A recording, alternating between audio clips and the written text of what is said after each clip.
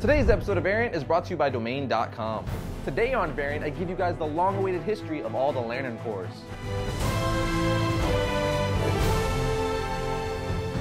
Welcome to Variant, where we love comics more than I want to drive the Batmobile from Batman v Superman. Actually, that's probably a tie. I'm your host, Arris. One of the most requested history of episodes has been a history of all the Lantern Corps, which is what brings us to today's episode. So for all of you who've wanted this episode for a while now, and have waited ever so patiently, here you go.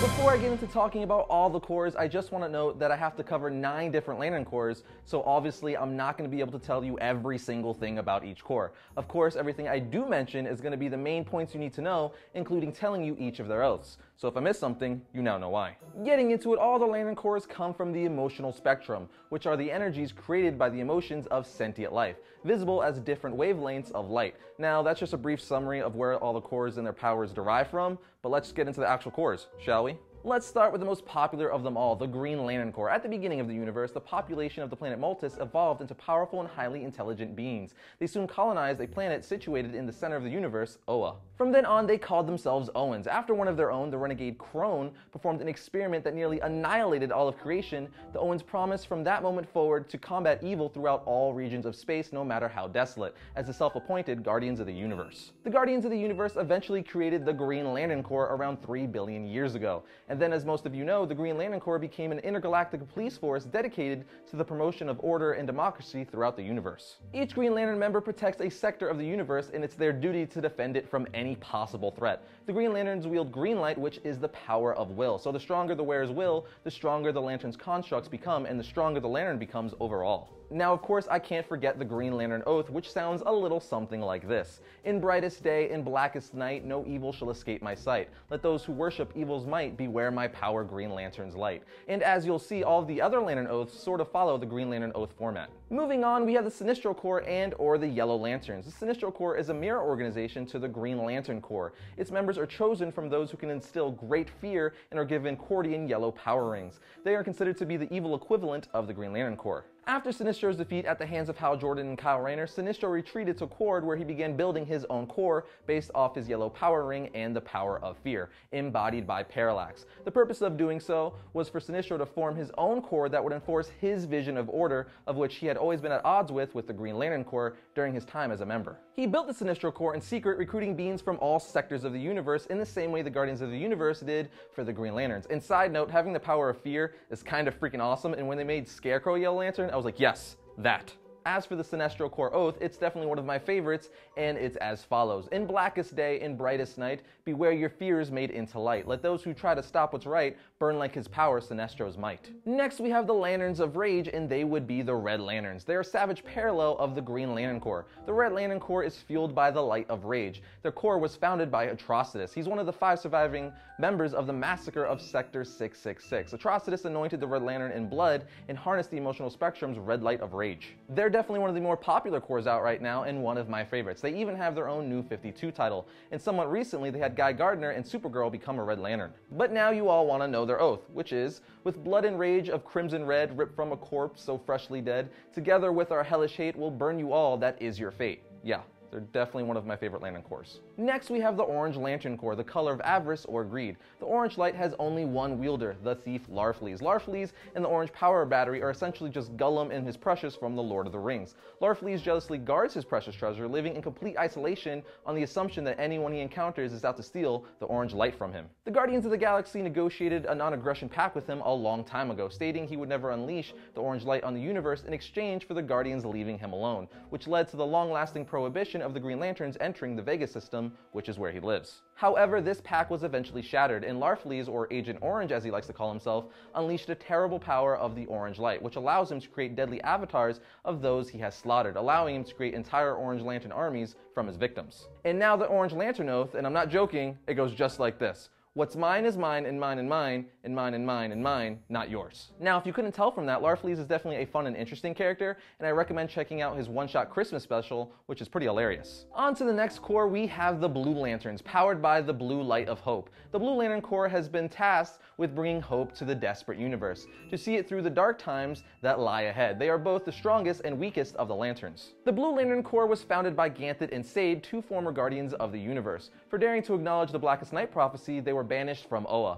After their exile, they settled on the planet Odom to create the first Blue Lantern power ring and eventually the Blue Lantern Corps itself. What's interesting about the Blue Lantern Corps is their protocol has the newest member select the next candidate for the Corps, which is kind of cool if you ask me. As for their oath, it goes like this. In fearful day, in raging night, with strong hearts full, our souls ignite. When all seems lost in the war of light, look to the stars, for hope burns bright. Next is the Indigo Corps, or more accurately, the Indigo Tribe. The Indigo Tribe was a mysterious group that had harnessed the power of the indigo light of compassion from the emotional spectrum. Their creation was traced to the Green Lantern Abin Sur during his service with the Green Lantern Corps. At some point, he came to the planet Nock that was being besieged by aggressive explorers that had enslaved the native inhabitants. They coated the indigo light on their weapons and realized that their attackers struck by it suddenly felt remorse as well as regret over all their actions. After this, Abin Sur decided to harness the indigo light of compassion. Abin Sur did this once he learned of the Blackest Night prophecy. The Indigo Tribe uses a staff as the lantern, but they also have indigo rings. Regarding their oath, it's in another language, but never fear, I've roughly translated it for you guys. In sorrowful day and misfortunate night, we help those who need our might.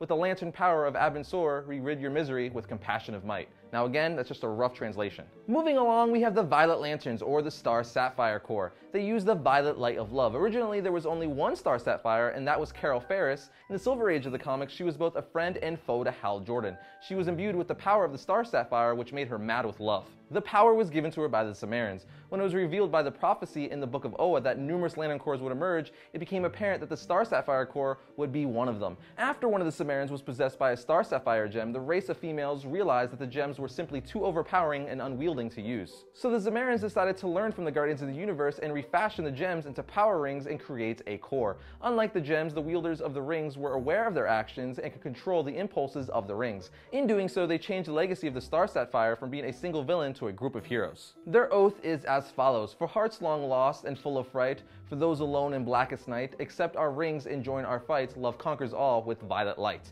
And now we're down to our two last Lantern Corps, the second to last one being the Black Lanterns. The Black Lantern Corps is composed of reanimated bodies of former heroes, villains, and even normal people from all across the DC universe. They are powered from the corpse of the Anti-Monitor and led by the Black Hand.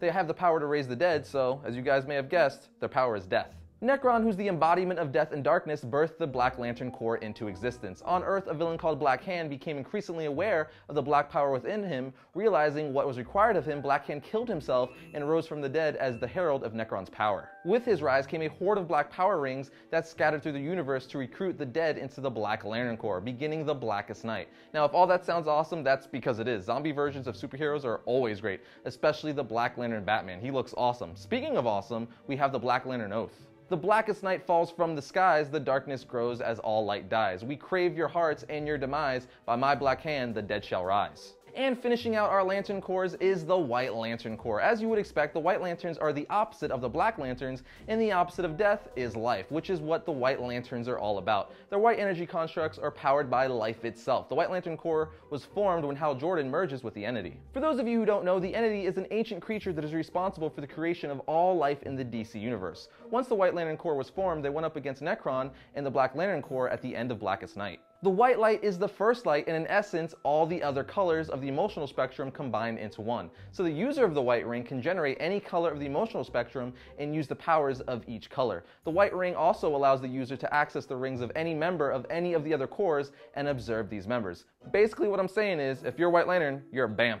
What's most notable about the White Lantern Corps and or the White Light is it's responsible for bringing a bunch of heroes back to life who were previously dead pre-New 52, like Martian Manhunter, Aquaman, and Hawkman, just to name a few. And more recently, in the comics, Kal Rayner has become a White Lantern. But now you all want to know the White Lantern's oath, which goes like this: brightest day and brightest night, let my ring shine the brightest light. When evil comes, I will join the fight. The power of the White Lanterns is the strongest might. Like I said at the beginning of the episode, I couldn't mention everything about each Lantern Corps, but I think everything I did mention is suffice and gives you a pretty good overview of all the Lantern Corps. But now it's time to give you guys some reading recommendations. You have Green Lantern Blackest Night, Green Lantern Brightest Day, Red Lanterns Volume 1 Blood and Rage, and Green Lantern New Guardians Volume 1 The Ring Bearer, just to name a few.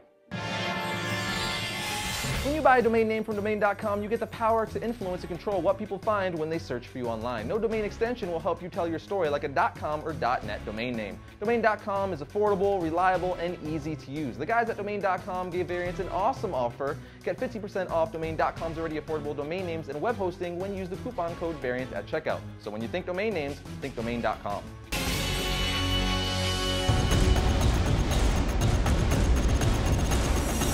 First up for Wednesday, September 17th, we have Thor God of Thunder issue 25. In this issue, Thor fights the Frost Giants. Next, we have Hulk Annual 1. Someone close to the Hulk dies. See what impact this will have on one of the most dangerous super beings on the planet. Here we have Batman, Superman, Futures, and One Shot. A new super being seeks out Batman. See who this creature is. And finally, we have Justice League, Futures, and One Shot. The mystery of the Martian Manhunter is finally revealed. Well, that brings another episode of Variant to a close, but do not fret, I will be back here next week. Until then, you can like our Variant Facebook page to keep up with the show and all things comic related. You can also follow me on Twitter at twitter.com/Arris_Quinones, but I will see you guys next week when I talk about all things comics. A new super being seeks out Batman.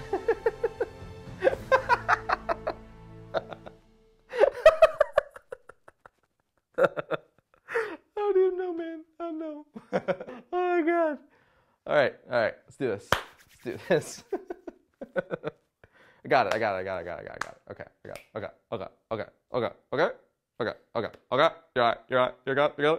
it. You got it. Let's do it. You ready? All right.